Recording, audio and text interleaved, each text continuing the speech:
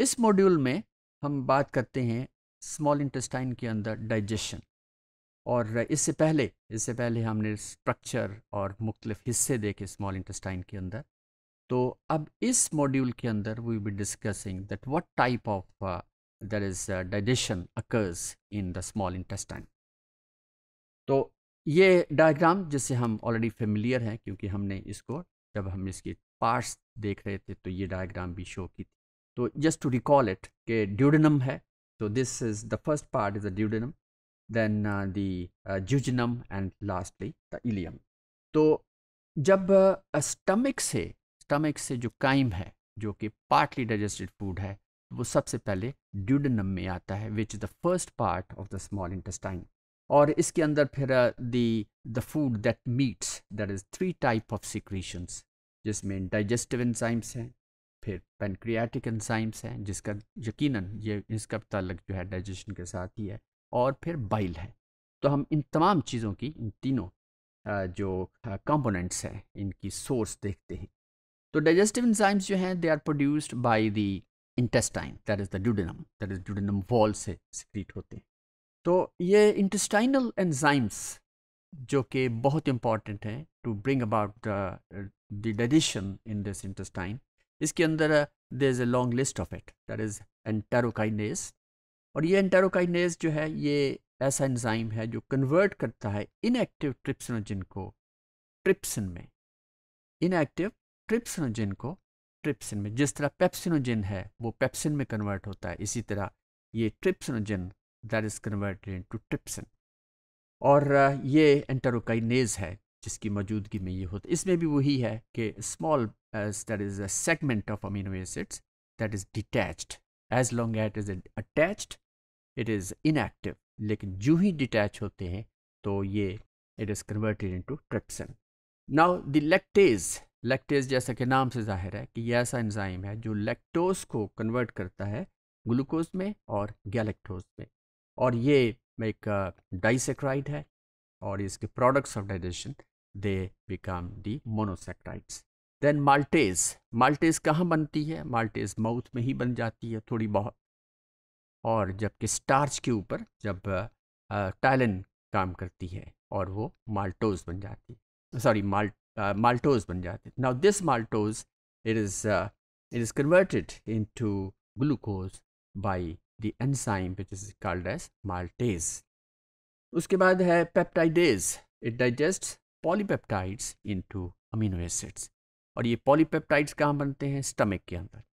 तो स्टमक के अंदर जो डाइजेशन होती है, और इसमें कंप्लीट डाइजेशन नहीं होती, ये सिर्फ that is chopped up into smaller segments of amino acids which we call the polypeptides.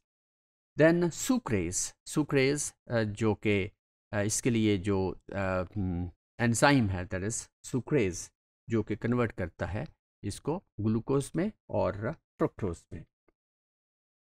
फिर उसके बाद पेनक्रियाटिक एंजाइम्स हैं। पेनक्रियास से जो एंजाइम जो जूस आता है पेनक्रियास से, उसके अंदर which is called as pancreatic juice, इसके अंदर फिर एंजाइम्स हैं।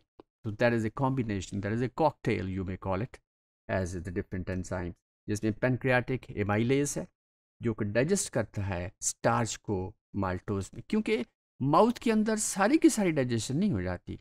माल्टोज में कुछ ना कुछ स्टार्च रह जाता है फ्रॉम बीइंग डाइजेस्टेड, तो यहाँ पे आके उसकी फर्दर डाइजेशन होगी। Then there is a chymotrypsin, it डाइजेस्ट्स proteins into peptides and amino acids. और ये भी हमें पता है कि स्टमक के अंदर भी सारी की सारी प्रोटीन वो डाइजेस्ट नहीं हो जाती, जो कि कुछ प्रोटीन मॉलिक्यूल रह जाते हैं, वो फिर इस काइमोट्रिप्सिन की मौजूदगी में ये फिर अमीनो एसिड्स में कन्वर्ट होते हैं। देन दिस लाइपेज, जैसा कि नाम से जाहिर है कि लाइपेज ऐसा एंजाइम है जो लिपिड्स को कन्वर्ट करता है फैटी एसिड्स में और ग्लिसरॉल के अंदर। Then there is a nucleus, this is enzyme which converts nucleic acids into its components, जिसे हम कहते हैं which are called as mononucleotides. Then lastly there is a trypsin, it digests proteins into peptides and amino acids. So this is these are the pancreatic enzyme.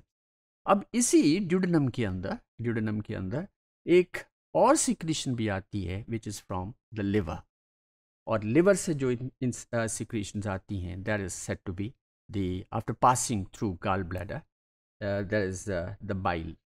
तो secretions, liver secretes bile which contains no enzyme, इसमें कोई enzyme नहीं होता, बल्कि ये सिर्फ bile क्या करती है, इट इमल्सिफाइज द फैट्स। तो फैट्स जो हैं, जो कि जिसके बड़े ग्लोब्यूल्स होते हैं, they are convert into smaller globules, ताकि उसका सरफेस एरिया बन जाए और उसके बाद फिर उसका फर्दर एक्शन हो। तो in the duodenum, that is the digestion of carbohydrates and proteins is completed, and most lipids are digested. Most of the lipids they are digested. और इसके products of digestion, that is, they are the fatty acids and the glycerol. उसके बाद the jejunum and the ileum, क्योंकि these are the last two segments, the portions of the small intestine. और इसमें ज़्यादा से ज़्यादा absorption होती है। तो they absorb the end products and the products of digestion। और ये प्रोडक्ट्स ऑफ डाइजेशन क्या हो गए, अमीनो एसिड्स हो गए, फिर ग्लूकोज हो गया, गैलेक्टोज हो गया, फ्रुक्टोज हो गया, ये सारे के सारे मोनोसैकेराइड्स हैं, they are actually absorbed in this area along with the glycerol and then the nucleotides. और lastly there is absorption of food. अगरचे these are the components जिसका हमने जिक्र किया, they are absorbed, they are ready for absorption. तो ये ज़्यादातर absorption जो है ये एक्टिव ट्रांसपोर्ट से होती है। और एक्टिव ट्रांसपोर्ट क्या है, that is the movement of molecules from the reason of high concentration to the reason of low concentration, that is against the that is the gradients, against the gradients.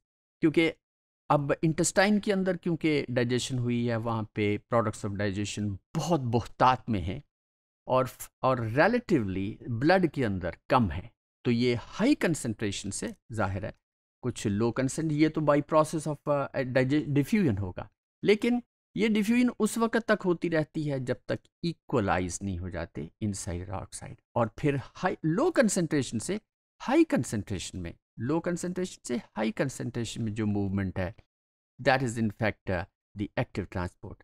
और ये active transport that always occur as at the expense of energy, that always occur at the expense of energy. और यहाँ पे बाकायदा ATPase pump है जो कि उसको एब्जॉर्प्शन करने में मदद देता है। तो sugars and amino acids they are absorbed into the capillaries of the villi, जिसमें विलस में हमने देखा कि there is arterial supply, there is Venus supply, और इसके इर्द गिर्द there is a complete the epithelial cells जिसके अंदर फिर माइक्रोविलाई हैं। तो ये there is a movement from first there is a high concentration to low concentration which is the diffusion, and then from low concentration to high concentration, और इस तरह that is the active transport. और ये फिर के what about the fatty acids? Fatty acids जो हैं उनकी absorption कुछ ज़रा बकिया products of digestion से ज़रा मुख्तलिफ है।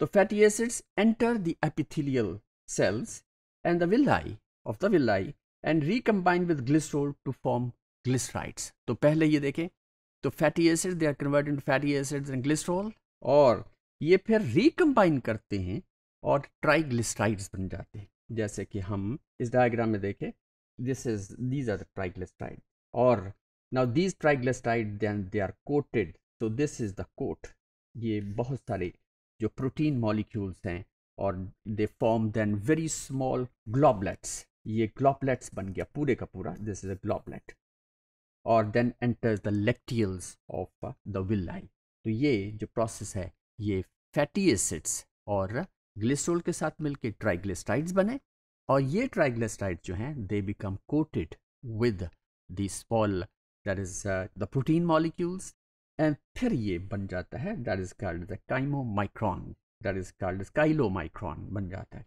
And then these काइलोमाइक्रॉन्स they are absorbed into the lacteals, और फिर ये सर्कुलेटरी सिस्टम का हिस्सा बन जाता है later on. So this is all about digestion in the small intestine. So this is all about.